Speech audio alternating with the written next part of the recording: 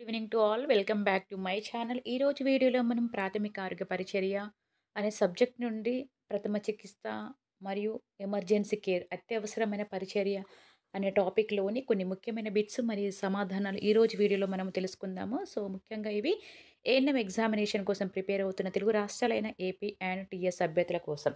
Okay. So, let we see the one by one. తేలు కుట్టిన తర్వాత చేయి ప్రథమ చికిత్స ఏమిటి?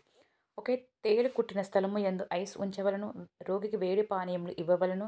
రోగిని వెచ్చగా ఉంచవలెను పైవన్నీ. కాబట్టి ఇక్కడ ఏంటి ఇక్కడ ఇచ్చారు క్వెషన్ ఏంటమ్మా? తేలు కుట్టిన వ్యక్తికి చేయి. ఇక్కడ అంటే కొన్ని కొన్ని స్పెల్లింగ్ మిస్టేక్స్ ఉన్నాయి ప్రింటింగ్ టైప్‌లో. దానికి మీరు టెన్షన్ పడాల్సిన అవసరం లేదు. ఏమైనా మిస్టేక్స్ ఉంటే నేనే వెరిఫికేషన్ చేసుకొని మీకు చెప్తాను. ఓకేనమ్మా? కాబట్టి తేలు కుట్టిన చోట తేలు కుట్టిన వ్యక్తికి చేయి ప్రథమ చికిత్స ఏంటి? కాబట్టి మనకు తేలు కుట్టిన వెంటనే ఏం చేయాలి యాక్చువల్‌గా మన దగ్గర ఏదైతే అంటే క్లాత్ గానీ, తాడు గానీ, ఇంకేదైనా ఉంటే దాన్ని ఏ ప్రదేశంలో కుట్టిందో ఆ ప్రదేశంలో గట్టిగా మనం అదిమి పట్టి ఉంచాలి. ఎందుకంటే అక్కడ కుట్టిన ప్రదేశంలో దగ్గరగా మనం గట్టిగా అదిమి పట్టి తాడుతో గానీ, ఏదుంటే దాంతోని గట్టిగా అదిమి పట్టడం ద్వారా ఏమవుతుందంటే, ఆ విషం అనేది బాడీ అంతా స్ప్రెడ్ అవ్వకుండా ఉంటుంది. First we have to do that one. ఓకేనా? కాబట్టి అలా ఉంచిన తర్వాత లేదు అంటే మనకు అన్ని ప్లేసెస్‌లో అంటే ఎప్పటికప్పుడు మనకు ఐస్ క్యూబ్స్ అనేవి, ఐస్ గడ్డలనేవి మనకు అందుబాటులో ఉండవు. ఎందుకంటే ఐస్ క్యూబ్స్ పెట్టడం ద్వారా ఏమవుతుంది, మనం ఐస్ క్రీమ్ తిని చూడండి, మన నోరంతా మొద్దుబారిపోతుంది. మాట్లాడలేము. ఓకేనా?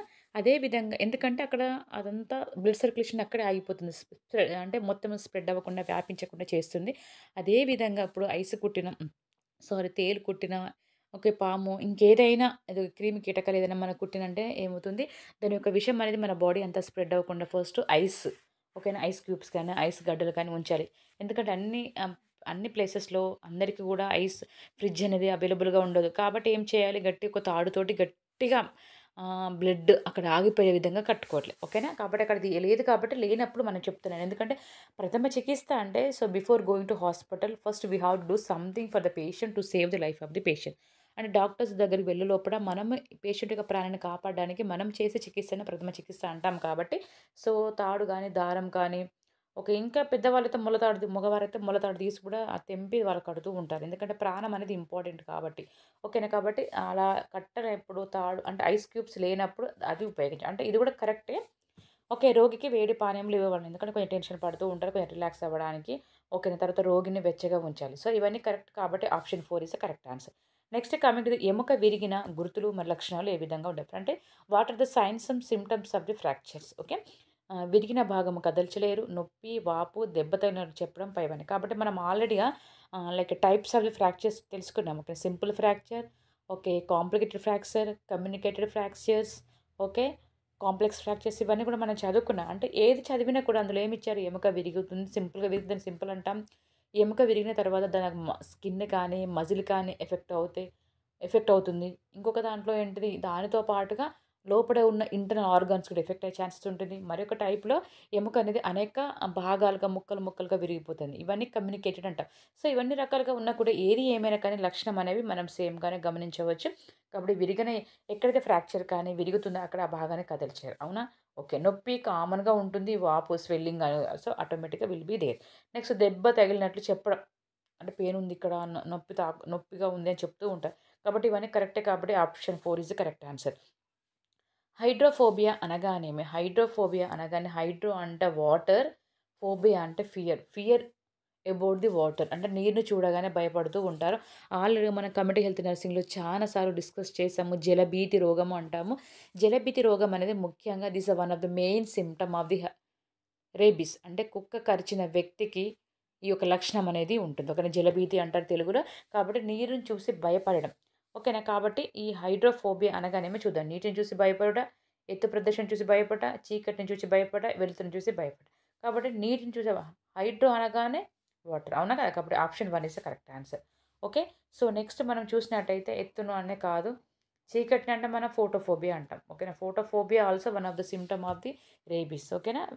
ఓకే. సో, ఇవన్నీ కూడా గుర్తుపెట్టుకోండి. నెక్స్ట్ తేలు కుట్టుట వలన ఏ రకమైన షాక్ వస్తుంది? Haemorrhagic shock, అనఫిలాక్టిక్ shock, allergic shock, okay. హైపోవొలెమిక్ shock. Haemorrhagic shock అంటే బ్లీడింగ్‌తో సంబంధం ఉంటుంది. అనఫిలాక్టిక్స్ అంటే కొంచెం రియాక్షన్స్ లాగా ఉంటుంది. ఓకే. అలర్జీ అంటే దురద, ఇచ్చింగ్ ఇలాంటివి కూడా ఉంటుంది. హైపోవోలిమిక్ షాక్ అంటే మనకు వాల్యూమ్, మన బాడీలో వాల్యూమ్స్ అనేవి తగ్గిపోవడం అన్నట్టు. ఓకేనా? కాబట్టి ఇక్కడ తేలు కుట్టిన వారికి మామూలు అలర్జిక్ రియాక్షన్స్ అనేది ఉంటుంది. ఓకే. తేలు కుట్టిన దగ్గర ఆ ప్రదేశం మండడం గానీ, దురద గానీ, ఇంకేదైనా కాంప్లికేషన్స్ ఉంటాయి. కాబట్టి it is nothing but the allergic. ఓకేనా? Option 3 is the correct answer. అతి తీవ్రమైన ఉష్ణోగ్రత నందు చాలా కాలం ఉండటం వలన డాష్ కలుగుతుంది. వడదెబ్బ, జ్వరము, ఉష్ణము, పైరెక్సియా. ఓకేనమ్మా? కాబట్టి వడదెబ్బ అంటే మనకందరికి తెలుసు హీట్ స్ట్రోక్ అంటాం. ఓకే. సమ్మర్‌లో మనం బయటికెళ్ళాం. చాలా ఎండలు మండిపోతున్నాయి. మనకేదో పని ఉండి మన రోడ్డు మీదకి వెళ్ళినప్పుడు ఏమవుతుందబ్బా ఈరోజు అంటే చాలామంది కావాలని ఎండలో నిల్చోరు ఎవ్వరు కూడా. కానీ so, according to their situation, according to their like A convenience అంటే వాళ్ళ యొక్క అవసరాన్ని బట్టి, according to their needs, according to their problems, వాళ్ళ సమస్యను బట్టి, వాళ్ళ అవసరాన్ని బట్టి బయటికి వెళ్తూ ఉంటారు. కాబట్టి అధిక ఉష్ణోగ్రత ద్వారా ఆ బయటికి వెళ్ళే సమయంలో ఆ యొక్క వడదెబ్బకు, ఆ యొక్క సూర్యరశ్మికి ఎక్కువగా ఎఫెక్ట్ అవ్వడం ఎక్కువగా ఎక్స్‌పోజ్ అవ్వడము ద్వారా వారికి వడదెబ్బ కొట్టే అవకాశం ఉంటుంది. ఓకే. దాన్ని హీట్ స్ట్రోక్ అంటాం. కాబట్టి అతి తీవ్రమైన ఉష్ణోగ్రత నందు చాలా కాలం ఉన్నాయి అంటే వడదెబ్బ అంట హీట్ స్ట్రోక్. జ్వరం అనేది ఉండదు. ఉష్ణం అనేది కాదు సేమ్. పైరెక్సియా అంటే ఫీవర్. ఓకేనా? జ్వరంకి మరొక పేరేంటిది? పైరెక్సియా అంటాం. ఓకేనా? ఉష్ణం అంటే వేడినే. కానీ దాన్నేమంటాం మనము? వడదెబ్బ అంటాం. ఓకేనా? Option 1 is the correct answer. వడదెబ్బకు చేయి ప్రథమ చికిత్స ఏంటి? కాబట్టి ఎండ దెబ్బ కొట్టినప్పుడు ఏం చేస్తారు? రోగిని బాగా గాలి వచ్చే ప్రదేశంలో ఉంచాలి. దుస్తులను వదులు చేయవలెను. చల్లని గుడ్డను తడిపి రోగి దేహంపై చుట్టవలెను. కాబట్టి ఇవన్నీ కూడా కరెక్టే. కాబట్టి వడదెబ్బ కొట్టిందనుకో ఏం చేస్తారు అందరూ? అందరిని సైడ్‌కి జరిపి ఒక దగ్గర గాలి వచ్చే ప్రదేశంలో పడుకోబెడతారు. ఓకేనా? అతనికి కొన్ని డ్రెస్సులను వదులు చేస్తారు. అదే విధంగా చల్లని గుడ్డతోటి ఒళ్ళంతా తుడుస్తూ ఉంటారు. ఇవన్నీ కరెక్టే కాబట్టి option 4 is the correct answer. Next triangular. Okay.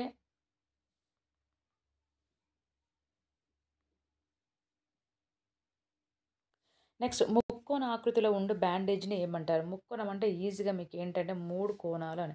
ఇదొక కోణం, ఇదొక కోణం, ఇదొక కోణం. ట్రయాంగిల్ అంటాం. అర్థమవుతుందా? సో, అంటే 3 1, 2, 3 కాబట్టి వీటిని 3 అంటాం. కాబట్టి వీటిని ఏమంటారు? ట్రయాంగిల్ అని కూడా. ట్రై అంటే ఏంటిది? 3 అని అర్థం. 1, 2, 3 కాబట్టి ముక్కోణ ఆకృతిలో ఉండే బ్యాండేజ్‌ని ఏమని పిలుస్తారు? ట్రయాంగులర్. ఇక్కడ కొన్ని స్పెల్లింగ్ మిస్టేక్స్ ఉన్నాయి. ట్రయాంగులర్ అని. ఓకేనా? ట్రయాంగులర్ బ్యాండేజ్ అంటాం. ఓకేనా? రోలర్ బ్యాండేజ్ అంటే మనకేదైనా వైట్ బ్యాండేజ్ ఉంటుంది. మన హాస్పిటల్‌కి వెళ్ళగానే మన డ్రెస్సింగ్ చేస్తారు. దాన్ని రోలర్ బ్యాండేజ్ అంటారు. క్రేప్ బ్యాండేజ్ అంటే ఏదైనా వాపు వచ్చిందనుకోండి, దానికిస్తారు. పింక్ కలర్‌లో లైట్ పింక్ గాని, లైట్ ఆరెంజ్ కలర్‌లో గాని ఉంటుంది. ఒక బాక్స్‌లో పెట్టి, ఒక డబ్బాలో పెట్టి ఇస్తారు. అంటే మనకు వాపు ఉన్నప్పుడు మాత్రం దానికి మనం అప్లై చేసుకుంటే మళ్ళీ తీసేస్తాం. దాన్ని క్రేప్ బ్యాండేజ్ అంటారు. స్పైకా అంటే మామూలుగా ఏదైనా చిన్నగా వేలుకి ఏదైనా అయిందనుకోండి, ఈ షేప్‌లో వాళ్ళు ఏం చేస్తారు? ఈ విధంగా ఇలా కడతారు. ఇట్లా. ఏ షేప్ ఉంది? 8 షేప్‌లో ఉంది. కాబట్టి ఈ విధంగా ఫిగర్ ఆఫ్ 8 అంటాము. దీనికి మరొక పేరు స్పైక్ అని కూడా అంటారు. ఈ విధంగా బ్యాండేజ్ అంటే రోలర్ బ్యాండేజే కానీ ఈ షేప్‌లో కడతారు. కాబట్టి ఇక్కడ అడిగిన క్వెషన్ ఏంటిదంటే ముక్కోణ ఆకృతిలో ఉండే బ్యాండేజ్ అంటే ట్రయాంగులర్ బ్యాండేజ్.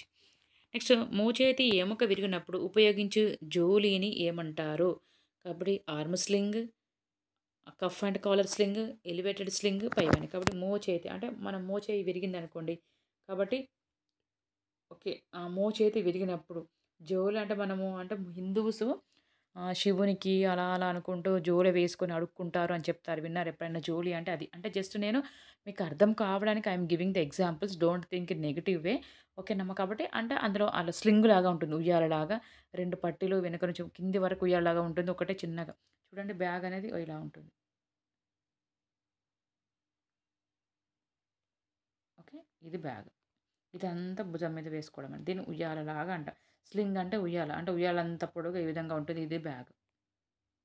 ఇప్పుడు లేడీస్ కూడా ఈ విధంగా వస్తుంది ఫ్యాషన్ లాగా. కానీ ఇది ఈ స్లింగ్ లాంటిది ఏంటిదంటే మామూలుగా మీరు చూడండి పాస్టర్స్ ఎక్కువ వేసుకుంటూ ఉంటారు. గమనించారా? పాస్టర్స్ వేసుకుంటూ ఉంటారు. ఎందుకంటే మొత్తం కాటన్‌తోనే ఉంటుంది. ప్లెయిన్‌గా ఉంటుంది. ఓకేనా? అది. కాబట్టి దీన్ని స్లింగ్ అంటారు. కాబట్టి ఎముక విరిగినప్పుడు ఏం చేస్తారు? మనకి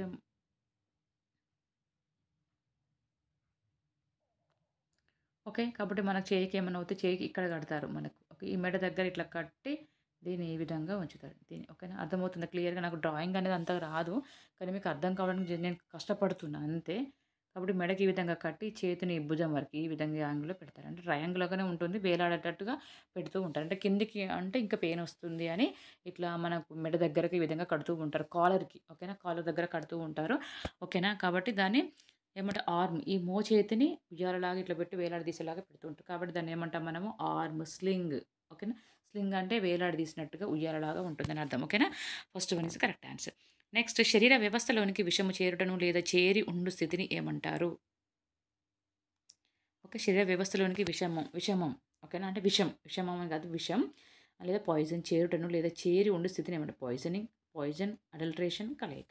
కాబట్టి ఇక్కడ శరీర వ్యవస్థలోకి విషము చేరినప్పుడు దాన్ని ఏమంటాం? పాయిజన్ అంటాం. తప్పకుండా మనం ఆబ్వియస్‌లీ ఏమంటాం? విషం చేరిందంటే పాయిజన్. తెలుగులో విషం అంటాం, ఇంగ్లీష్‌లో పాయిజన్ అంటాం. ఓకే. పాయిజన్ అన్న. పాయిజనింగ్. ఓకేనా? పాయిజనింగ్ అనే కరెక్ట్. పాయిజన్ అనేది కరెక్ట్ కానీ కాదు.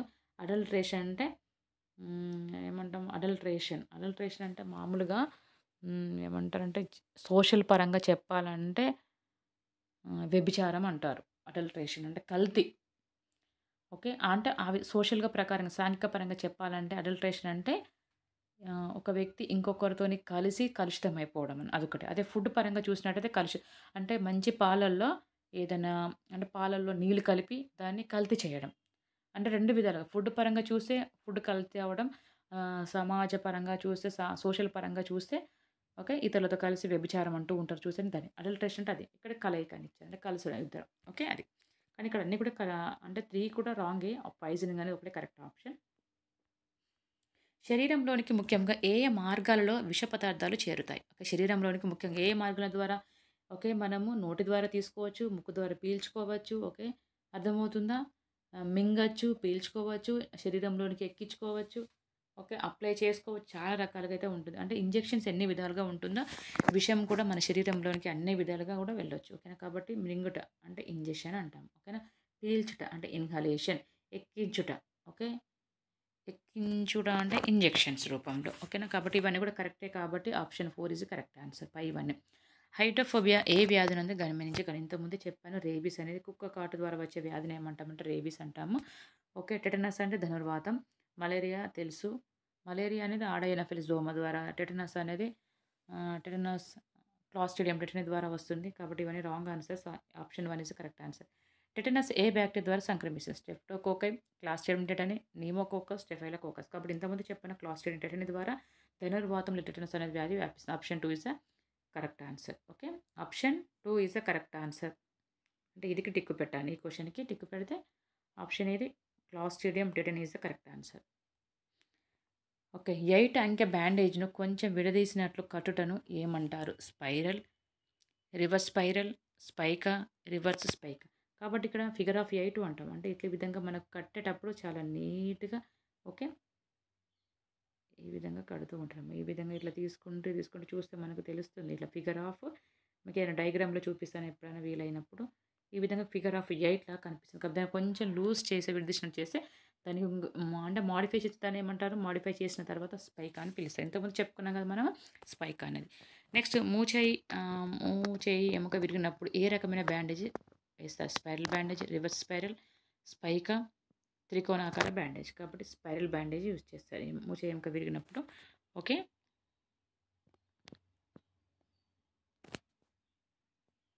ఓకే. మోచేతి అనుకున్నాం కాబట్టి సారీ.